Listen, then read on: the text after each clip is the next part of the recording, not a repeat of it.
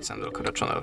Today I'm going to show you how you can transfer your data from the old Motorola to the new fresh device.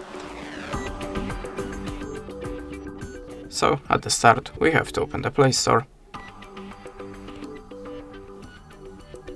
Then look for the on both devices Send Anywhere app. Of course, install it and open.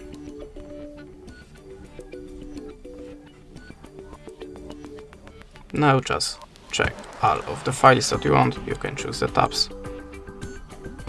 and click Send on the Motorola. Click Receive on the new phone. Click Send. OK. Yes, agree. And just type a number here.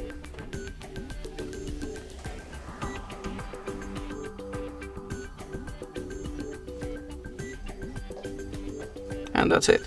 Thanks for watching, leave us a subscribe, a comment, and goodbye.